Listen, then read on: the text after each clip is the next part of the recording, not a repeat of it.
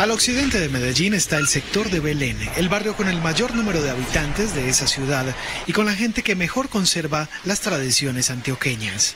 Y allí, entre cerca de 200.000 personas que habitan el barrio, está la Fundación Angelito de mi Guarda, que llegó desde el año 2009 para convertirse en el ángel guardián de 16 niñas de escasos recursos económicos de Medellín.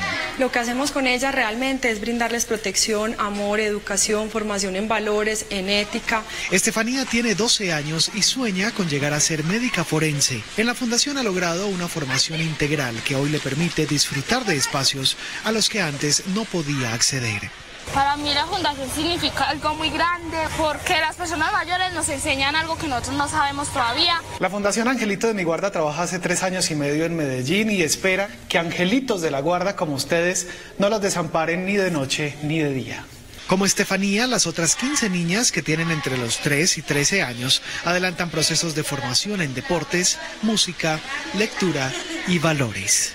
Estamos con un coro infantil. Los encargados de la fundación se preparan para llevar a estas 16 niñas a conocer el mar, un sueño que se realizará gracias a otros ángeles que pusieron su empeño para que se hiciera realidad.